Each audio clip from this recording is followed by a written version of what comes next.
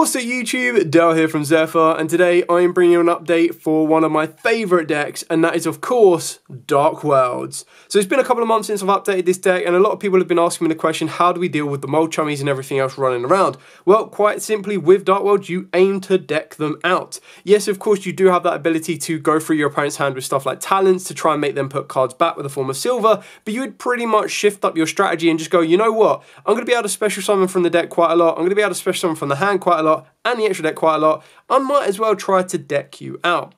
Now, of course, that is not going to be an absolute guaranteed winner for you, but it just gives you an option that can really put the fear in your opponent of, oh no, they're actually going to summon a huge amount of times, which this deck can do very easily.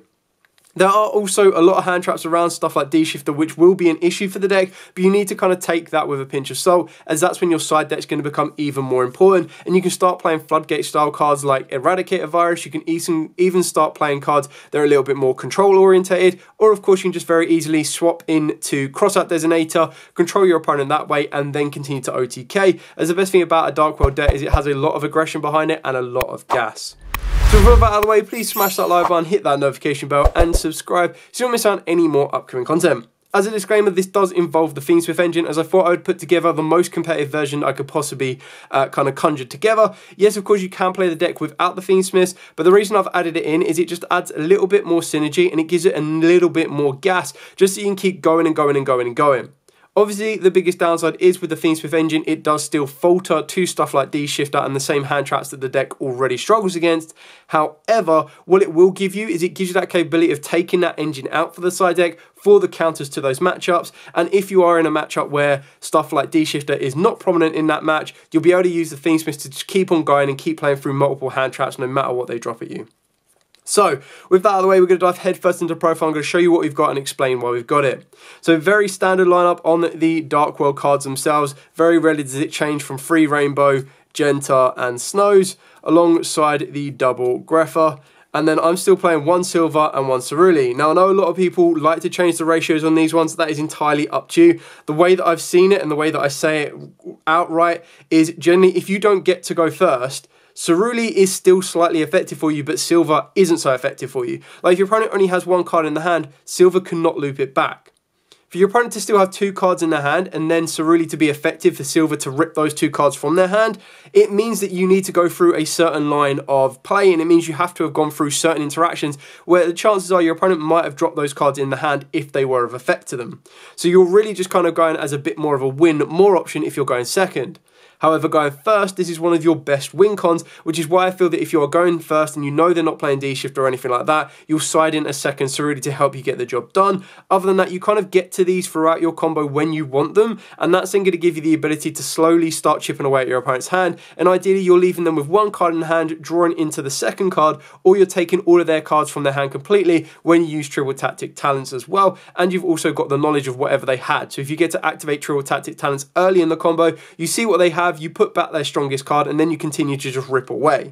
So it's something that I didn't want to lean into because the deck can just naturally get to it when it wants to, and when it does that, it still has the fallback of all of the fusion monsters. When you're looking at stuff like your Desiree, you're looking at stuff like your Dark World Greffa fusion monster, you've already got everything you need, and that's why I'm also still playing colourless in the extra deck, because I feel that that gives you the aggressive alternative, because we are still able to utilise Visago the Destroyer with a lot more consistency, because we do also play the Themes engine to help you get to the Aerial Eater, which will allow you to pretty much send the Visago to the graveyard. And the reason that is useful is Visago can act as the original Rainbow for your colourless, or it can act as the original Greffa for your Greffa fusion monster. So you're basically getting the best of both on that kind of front. Not only that, but it can also be treated as any fusion material, so it can also be utilized to get you into your Fiendsmith Desiree if you wanted to, so it kind of has multiple purposes. And then with all my Dark World builds, my main deck normal summon is still Kokimiru Guardian. Yes, of course, you very easily sub this out for Lava Golem. That's the best swap in my opinion, because you know, right, okay, I'm going second, my opponent's pretty much setting up Omni Negate boards, I can just give them a Lava Golem and continue to play. However, I still feel that Kokimiru Guardian, of all of the normal summons that you can consider for a Dark World deck, is the best and most balanced for going first and second. Going first, you go draw, standby, main, drop the Quacky Mirror Guardian. Straight away, that means if they try to activate a second Chummy on you, you can hit them with a Quacky Mirror Guardian. If they try and hit you with a Drown Lockbird, you hit them with a Quacky Mirror Guardian. Whereas when you're looking at stuff like Ken and Gen, the only benefit of Ken or Gen is the fact that they put a monster on your opponent's board, which will then set up your talents and thrust and everything else, and turn off an imperm. However, if they already have an imperm, they're probably going to use it on the Ken or Gen that you normal summon early doors. It still means that an imperm will still disrupt the Quacky Mirror Guardian, but it then means your opponent has to have an imperm and another hand trap to really stop you. Now, a lot of people also said, what do you do with this during the end phase if it's going to self-destruct? Well, very simply, if you haven't drawn into a second Quacky Mirror Guardian, you use this as one of your last link-off fodders, and then you use it to link off when you've already got the Grepher Fusion set up, as that will then be your protective replacement in order to deal with a card like Nibiru or anything else that your Quacky Mirror Guardian was already protecting you for. And by the time you get to your end of your turn, your Quacky Mirror Guardian has served its purpose of being that negate for a Drown Lockbird if you are worried about it. And even then, like I said, if you haven't drawn a second copy of it, that's when you link it off. But if you have drawn a second copy of it because you've burnt through your dangers and everything else in between, you just leave it on the board and it acts as another form of interruption for your opponent's turn, which a lot of people will not be expecting or even predicting. Then for the dangers, we are playing Triple Danger Nessie to lead you into double Mothman. You can very easily play 3 Mothman if you wanted to. I don't play card destruction in this particular version because depending on the variant you're going to, activating card destruction can actually help your opponent sometimes. You do need to be a little bit careful, which is why the secondary effect of Mothman can be a tad bit risky. But I still like playing the ratios of 3 and 2, followed up by the 1 Chupacabra, the 1 Bigfoot, and the 1 Jackalope. And then, of course, the controlled danger in the form of the Salamander Catalyzer. Now, a lot of people question this card. I think this is one of the first Danger-esque cards that goes into the deck because it allows you to control what you discard. The dangers is all going to be RNG. Yes, it does draw and replace itself, but the Salamander Catalyzer gives you that ability to go, okay, you know what? I want to summon this to the board as a level 4, but then I want to discard my Snow, and then my Snow is going to be discarded via card effect, so I then get to replace it by searching out a card. So it does exactly what the Danger does, just without that randomized RNG factor. And then moving on to the Fiendsmith engine, we are playing 2 Engravers, followed up by the single Lacrima and of course the 1 Lorry. Now you might not need to worry about Lorry as much, but it's still kind of a really cool option just to be able to go, okay, well I've hard opened up Tract, I activate Tract, I can search out any of these cards, but ideally if I search out the Lorry, I can add the Lorry, discard the Lorry, trigger the effect and off we go from there. It is a 41 card deck, so Lorry could probably be one of the first ones you could consider cutting, just because what makes the Engraver or the Fiendsmith engine so good with the deck is of course the Fiendsmith Tract.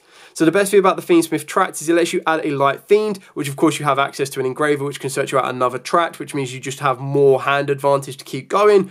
Or of course you search out a Lorry, and then you can go, you know what, I'll just discard a Darkworld instead, because that Darkworld will get me more advantage. And that's the benefit of Tract being able to discard as effect, is it will allow you to trigger all your Darkworld cards, which can be great for going first or second, depending on what you have in the hand. If you're going second, you discard a Grepher, you get to pop a card or try and out one of the interactions that your opponent might have built up on the board. And if you're going first, of course, you get to search out a Lorry, which will help you get your combo off. Or if you've already got Lorry in rotation, you search out an Engraver. That will then give you the ability to discard a Darkworld, which will then allow you to interact with your opponent or just search out what you need. And then, of course, you can go Engraver, search out a second Tract. Not that you're going to be able to activate that second Tract, but it pretty much gets you in the positions that you want to be with all of the pieces in the graveyard in the hand and just more advantage for your discard for your dangers. Moving on to the Darkworld cards, I'm playing 2 Gate of the Darkworld, pretty standard in all of my builds that I do. 1 Accession and then the 1 Archives. Again, Archives is one of the ones that some people don't like. Personally, I think it's a really kind of cool card with the right setup. On its own, not so great, but if you're able to get that discard effect off of the back of a Darkworld and then being able to draw and discard all in one effect is amazing, because you get to refresh your hand a little bit, you get to trigger off a Darkworld, and of course if you're going second, you get to get a nice little attack buff on most of your Fiend monsters. And then, of course, because we do have that ability to trigger Frost whenever we want it, we're going to be able to do this by giving our opponent a Ceruli, which can then lead us into 2 targets in the form of the Corridor and the Talons. Now, again, comes down to personal preference. You might want to consider bumping these up, putting them down. But what I do like about the idea of main decking Frost is, again, it gives you that ability that when you start going into your side deck, it can give you direct access to any Floodgate card that will cause your opponent an issue. And that's what I mean when they try and go Molchummy you and you go, okay, cool, I can play around this. So I'll just go down, I'll actually get my Grepher to the graveyard, bring the Grepher back from the graveyard. I haven't really triggered the Floros kind of draw ability. Activate Frost because they've activated that. Set Eradicator, pass, flip Eradicator, cool spells, cool traps, get rid of it. Of course, you do have other virus cards that you could look for depending on the type of environment you're going to. You can also consider stuff like D-Barrier, which can be a massive out. You can consider DDG, as most of the discarding effects are going to be happening during your turn. So if you flip a DDG, so different dimension grounds during your opponent's turn, that will then obviously, of course, only affect them one way, and that can be quite damaging. So the Frost will activate as, or act as two different options for you, and definitely if you're going to be considering some more board breakers in your extra deck, side deck, you might want to look at stuff like Lightning Storms, Dusters, everything else in between there. It gives you that ability for Frost to be that bridge to get you either your combo starters, your board breakers, or your Floodgate-esque normal trap cards. So it gives you everything you need to, which is why you want to be playing it. You could play it free if you wanted to, but honestly, I feel 2 is more than enough, because at this exact moment in time, Frost is basically acting as additional copies of Talents, Corridor, and Tract without clogging the deck down. So it's one of the ones where it goes, okay, cool, I see Corridor in my hand, excellent, I've also got Frost, so Frost can now be Talents or Tract. Or I've already seen Tract, my Frost can then give me a Talents and a Corridor. So you're just basically adding more copies without it clogging the deck down, because if you open up 2 Talents, you can only use one of them. The second one's a brick. Same with the Corridor. If you open up 2 Corridor, one's a brick, one's not. So rather than playing a second of each of these, I play 2 Frost, because then they can become those if I wanted to. So it's just giving you a range of options, and I feel that's the best way to play the deck like this. Moving on to the extra deck. So for the extra deck, we are playing, of course, the Grepher Dragon Overlord. So this is your defensive fusion option. And the ways you get this is through a session, but you also get it through the Fiendsmith sequence, which can be quite helpful to recycle those materials. We're also playing the one colourless, and like I've already said, the way that you can make colourless is this is where your Asago the Destroyer is going to come into play, because that's the one that can basically sub itself out to be any of the named materials on this. So it can also be subbed out for Desiree, because on the Desiree it can actually count itself as Fiendsmith Engraver, which is really important. So you've got your Asago the Destroyer that can kind of counter for any of these that you might need in order to complete the fusion summon successfully. Of course, you do play the one Aerial Eater. Now, with Aerial Eater, because it requires 2 theme monsters with the same attribute, this is something that sometimes you're going to need to utilize your sequence to do so. And the reason that you do that is because you can also use Visago as it is a fiend with your Accession. So if you're going second and you're like, all right, I really want to make colorless to nuke the board up, you'd actually go through your sequence play to get you into the Aerial Eater. The Aerial Eater will send the Visago, and then of course you'd work your way into the Accession through snow and everything else. Activate the Accession, banishing the Visago. That will then of course be colorless, original Rainbow, which will allow you to summon out colorless with as many of the dark 2 or more fiend monsters from the graveyard as well, and then you get to go and nuke the board. You can consider putting in a very small Unchained package in this, and that's when you consider Yama, and that's when you can also consider the Red Dog in the main deck as well, and of course you can consider Rage. Honestly, I didn't think it needed it. It's just one of them additional options that you can consider, and the best thing about Aerial Eater is it's actually a lot easier to summon back from the graveyard in this particular build, just because you play so many fiends that are a level 6 or higher. It's very easy to do.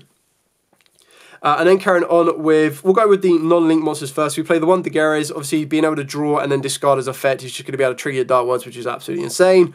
We've got the one Chaos Angel, as you do have a very nice mix of levels and of course attributes, with the Fiendsmiths all being the lights and then your Dark Worlds all being the dark. So the fact of the matter is you've got an Engraver, which is a 6 light, and then of course you have stuff like your Genta and your Snow, which is your 4 darks. Then on the flip side to that as well, you do also have, once I find it, you have your Lacrima, wherever she may be hiding. Your Lacrima, which will be your level 4 light, and then for your level 6 dark, or you'd actually need to adapt a little bit more, but you do obviously have your Dangers that can also be considered as your level 4 darks as well. So the Lacrima light is probably going to be more so Engraver with Mothman, but keep in mind you have other ways to do this, because this requires 1 or more non-tuners, so you can just try to add up the levels to get you into a Chaos Angel.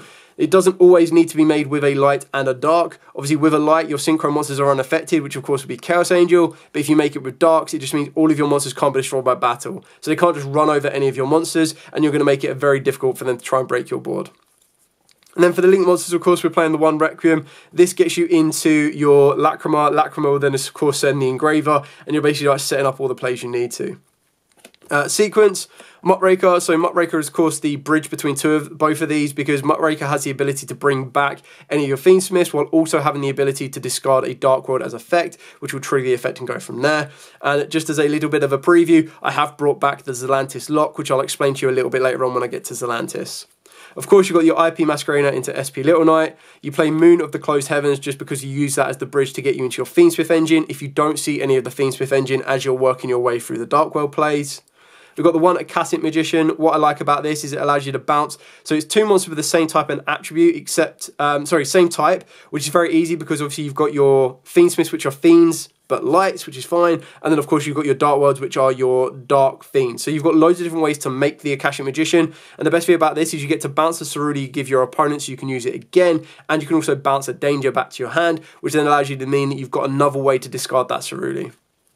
One Saruja Skuldred. Of course, you do have flexibility in the extra deck. Skuldred is still incredibly good for the deck in general. But then, of course, with Akashic Magician, you do have stuff like Security Dragon, which is another option. I'm personally a big fan of Akashic because it doesn't target, which is really, really helpful as well. And then, of course, you do have other different options to work your way into an Access Code Talk if you want to. But honestly, I don't think the deck needs it. You could look at some rank 8s if you want to. But again, I don't think the deck needs it. And then the last card that I'm playing is the Zelantis, and what I really like about the Zelantis, as I've used it before, is that when you use Muckraker to discard a card, it locks you into Fiends for that turn. So the idea is you make Skuldred, then you make Muckraker underneath Skuldred, and then you turn your Skuldred into Zelantis. Zelantis go on the tie and go to the side, doesn't make any difference. But the idea is that once you've done this play, that's when you activate the Muckraker's effect, where you discard one of your target a Dark World in the graveyard, revive that Dark World, discard a Dark World as effect. And this now Fiend locks you. Then what you're going to be doing is hopefully the Dark World you've discarded is something like Silver, so it brings another body back to the board. That's when you start bringing back your lowest attack Fiend monsters back to the hand to regain the resource. So if you've got a Rainbow in the graveyard, for example, you'll go, okay, cool, return the Silver to the hand, return the Snow that you've just summoned back off of the Muckraker back to the hand. You've now got a Muckraker, a Zelantis, a Rainbow, and a Greffa on the board, right? So that's very aggressive. But let's say your opponent has all their monsters in defense. You go, okay, not an issue. Activate Zelantis, attempt to banish the entire board. Now, because you are specifically Fiend locked, it won't allow you to bring back any monsters because you are the person bringing back the monsters to yours and your opponent's board. So if they're not playing Fiends, you will not be able to bring them back to your opponent's board. So what you're basically doing is you're trading your Zelantis, as you won't be able to bring it back as you're Fiend locked, for their entire board. So your board then gets recurred to being a Muckraker plus your Rainbow plus the Greffa. And then if that wasn't enough, if you do have more cards that can discard, remember you can still reveal the dangers to discard even though they cannot summon, because the idea would be you go, okay, cool, well, I've got my Silver in my hand, I've got the Snow in the hand, I'm going to reveal this Jackalope. I don't hit the Jackalope, but I hit the Silver. Great, Silver comes back to the board. So straight away, you've now got a Rainbow at 3k, you've got a Greffa at 2.7, you've got a Silver at 2.3, and then you've got a Muckraker at 1,000. And that's before you even consider the Dark World field spell. If you hit the Snow that you've recycled back to the hand, great. You just go for a session, you go for archives, you can go for anything that is Dark World searchable, and then that can help you extend your plays even further forward, and you're basically going to be swinging in for an OTK with an empty board. So it's a really kind of cool combo. I do like it. It does catch a huge amount of people off guard. There's a lot of times where I do it, and then they're trying to bring their cards back, and I go, yeah, you can't bring them back because I'm actually Fiend locked, so I can't bring them back for you. So I thought it was like a really kind of cool option. Keeping in mind as well, even if you're Fiend locked, you can still make Chaos Angel. It is a Fiend. So it's very, very funny if you just keep getting different levels back, or you keep going out to extend your board and just go, cool, add a Chaos Angel to this board as well, banish a back row. Not that that back row is going to be much use, because if it's survived that entire point, it's probably not going to be that effective for them. But that's pretty much it for the list. Like I said, I've tried to make this as competitive as possible, which does mean budget goes out the window, but the deck is still very, very powerful. Yes, there are hand traps in this format that will stop the deck cold, and that's unfortunately why Dark World is not the top tier or tier 0 meta or anything like that.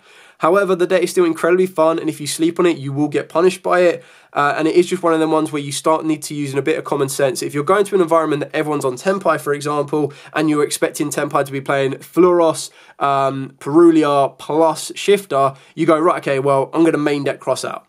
But if you're going to an event where you're like, I could place that Shifter deck, but I could also face a deck that doesn't like Shifter, you kind of roll the dice with it, and if it does turn out that they're playing Shifter, you go, right, okay, here's where my side deck comes into play. You play 3 cross out, maybe you play one of each of the Fluoroses, or maybe you play 3 Fluoros, 3 cross out, 1 Shifter, plus you then play generic back row hate, so Cosmic Cyclone or Harpy's Feather Duster and Lightning Storm, and then you add in searchable floodgates you can get off of Frost. So stuff like DDG, as I've already mentioned, you've got the Eradicator virus.